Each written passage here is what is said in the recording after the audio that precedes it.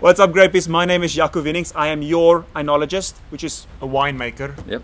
I'm David Rogers, and I drink wine sometimes. That's what you do. You're a wine lover. And we are here to review some wine with you guys. Right? In particular, wine from this club called VinoVersal. VinoVersal is a wine club that goes to a specific region around the world, a wine region, and they sample a lot of wines, and they pick the 6 best wines they think is going to educate you the best on that region. The region that we are covering today is Salento. Salento from Italy. And if you don't want to travel there or can't travel there right now, then getting this parcel is like a little travelogue of your own. And then they also send you the cool magazine. They talk about local things that makes the place authentic. Like the architecture, the farms, the retired footballer who has a restaurant there. You might be reading through like a travel magazine and you kind of want to be able to jump in there a little bit without jumping on an airplane. And so this sort of brings the two together. Perfect. The first wine we're tasting is from Tenuto Boncore, and it is a Negro Amaro. I believe there's alcohol in this wine. So what do you think about this wine overall, David? I think it's really good. I could drink the shit out of this wine. Would you get tired of it? No, because it's so in my lack of qualifications other than I just like to drink it, I'd say it's a substantial wine that has a lot going on. But it's also not super tannic, but it's also not just a bowl of fruit. You know, it's somewhere really nicely in the middle. In the aroma, there are powerful impressions of tea leaves and traces of licorice, figs, and eucalyptus. So licorice, a bitter aspect. Negro Amaro rarely gets bottled on its own 100%. It doesn't really get bottled as a mono cultivar, which is just one cultivar type of grape per bottle. It usually gets blended with Malvasia Nera, which is a much more fruitier wine, so it makes a powerful red blend if you blend those two wines. But on its own, it's a bit somber. Yeah, but it's great too. It is great. So, but on my own, I'm also a bit somber. So I kind of feel at home with this wine. On my official scale, I give it I would drink it. So the second wine we're tasting is Pietracaia from Cantina San Donacci, and the grape is Malvasia. Malvasia? Malvasia Nera, yeah, 100%.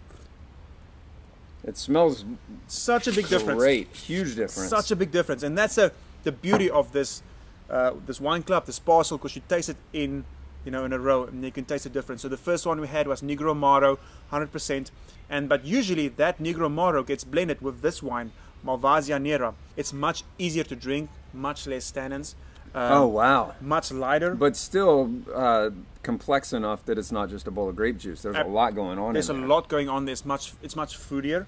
But I could also drink the shit out of this. You can drink the shit out of this. I could probably drink more shit out of this than the other one. Than the other one. Truth be told. Okay. There's dark cherry. You get dark cherry on this. Yeah. Okay. So let me big time. Okay. Let me see what the aroma is. Vinous with a reserve strength resembling a mixture of berries and lavender. The delicious accent of acid and tannins, which is true. It has a delicious accent of acid and tannins, but not too much tannins. The Negro Amaro, the previous wine, more tannins. It's a bright wine, but there's still like some weight to it. This is a party. This wine is also from Tenuto Boncore. It is a blend of Negro Amaro and Malvasia, and it is a Salis Salentino Reserva. Hey guys, this is the Malvasia Nera Negro Amaro blend. Negro Amaro is the darker, sort of more tannic, more serious wine. A little foreboding was your word? Somber. Somber. And then Malvasia Nera is the more fruitier wine. Yeah. And so do you get the fig on there? For sure. Okay. Do you get the caramel on there? Yeah. But for some reason, I would rather pick the Negro Amaro, 100% Negro Amaro over this. Than the blend. Yeah. Yeah, I like the Negro Amaro a lot. This one, maybe it's a little easier drinking than the Negro Amaro by itself, but the Negro Amaro by itself had a real personality. I don't know. Maybe it's trying to please all people. You've got like Negro Amaro, very serious, very somber, and then you put just a little bit of Malvasia in there, and the whole picture just sort of softens and brightens. And that's what this blend is like.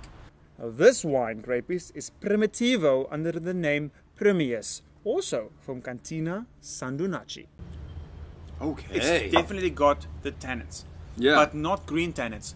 well-rounded tannins that's been in the barrel for a while, and that's really easy to drink. It's got the fruitiness. I could drink the ever-loving shit out of this wine. You think, so from the three, so you had 100% Malvasia Nera and Negro Amaro and now Primitivo. So I love the Negro Amaro, but that's a place and a time kind of thing. This one is, there's a ton going on there, and I could also drink several bottles of that. Not in one sitting. Yeah, right. You're a wine lover, you drink wine, it's nothing to be ashamed of, just like you Yeah. guys at home.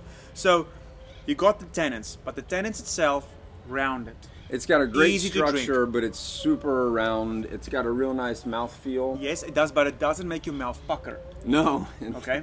It's not. Doesn't did make- you say pucker? Yeah. Yeah, it What did does you- not do that either. Doesn't, what did you think I said? It says the smell is typical of Primitivo with ripe cherries and confectionery as the dominant impressions. So like, so candy? There's a candy sweetness? There's a specific element of bitterness, which is not too bitter, like it's you don't like it, but it's not to give it a structure. In a way that keeps all that fruit from just being like a piece of pie. Exactly. This is by Primitivo. far my favorite wine so far. Guys, for the next wine, we're going to taste another Primitivo to taste the difference between Primitivo. The second Primitivo from Salento is Tenuta Boncore. People saying it's the first grape. And people saying that this is actually the grape that was served at the Last Supper. Oh, really? Yes. Are you serious? Dead serious. You shitting me? Not shitting you right now. Can't prove it, but they say that this Primi, first grape, served at the Last Supper. Can we insert a painting that I saw recently of the Last Supper? That's amazing. That's not like all the other ones. It's like it's sort of dark. Can we insert that possibly? If I find it online, could we put it in like right here? And say like, oh, they might be drinking Primitivo. What's in there now? In addition to ripe fruits, the aroma features a mixture of dried strawberries. Yeah, yeah. But dried though, not fresh strawberries. No, it's funny. When you say that, then I go, oh, sure. Olives and freshly cut hay. I would never pick that out on my own. I would never say this smells like dried strawberries and hay. I definitely When get the you hay. say it, I go, but also it's funny too, like dried strawberries, because it's not like a big berry freshness. This wine is called Contrada del Falco, which means Contrada of Falco. Also from Cantina Sant'Anaci. Whoa, somebody's having a big boy glass of this last one. Contrada del Falco. Cheers. Cheers. Cheers. Grapies. Oh, fantastic. Hot damn.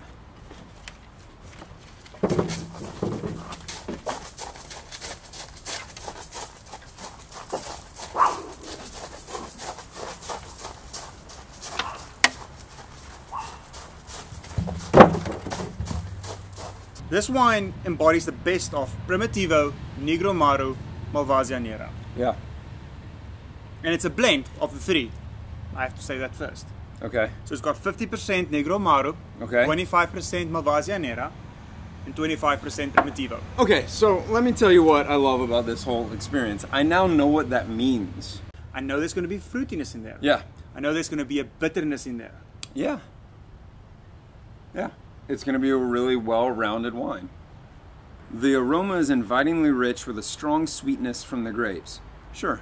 Okay. One thinks immediately of a cigar box, confectionery, and chocolate. That's not really accurate. The same impressions are also present in the taste. I don't think I've ever thought immediately of a cigar box. So for a bottle to be just under 20 bucks, I feel like that's a steal. I feel like this is like a head turner wine that you could pour for somebody and they would expect it to be, What? I mean, much more expensive than a $20 bottle of wine. Chiato in barrica fino a 12 mesi. Contrada del Falco. Prego. Prego, che molto bene, molto bene.